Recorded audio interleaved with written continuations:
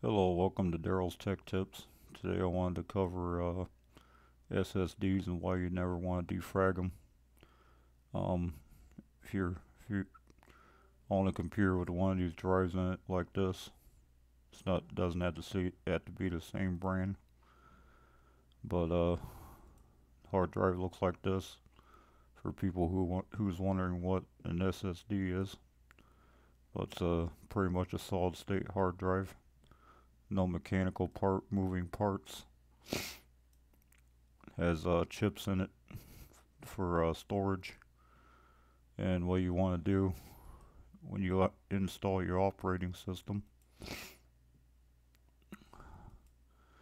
go to My Computer, right click the drive if it's an SSD, go to Properties,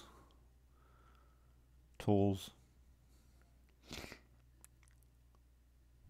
click Defrag Now, and go up here and click Change Schedule. Mine's a mechanical drive, so I have mine scheduled to defrag, but if you have a SSD drive, uncheck this and click OK. Then click Close, click OK, and exit out of My Computer. Hope you found that useful. Thanks for watching. Please subscribe, ring the bell to get notified when I put out new videos. Thanks for watching. Have a good day.